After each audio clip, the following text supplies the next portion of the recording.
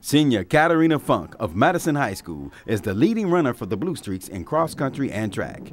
During the 2012 summer break, she ran over 400 miles in training for the cross country season. With her hard training, she helped the cross country team qualify for the 2012 regional meet. The thing that sets her apart is that she trains all year round. She has really started a legacy here among the distance runners, and it's something that we haven't had here in a few years. Katarina wants to be more than a runner. With a 4.4 GPA and excelling in math and science, she's ranked in the top 5 in her class.